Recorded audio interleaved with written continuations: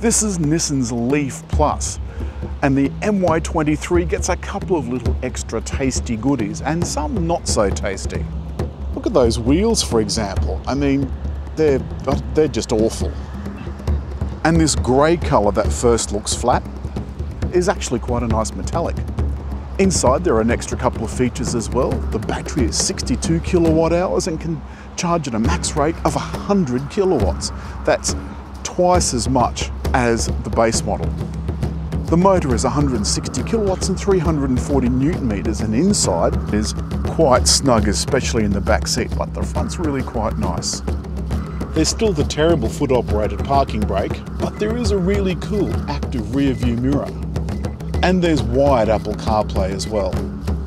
It is still kind of cool, though at 64,000 on the road, you've now got some options.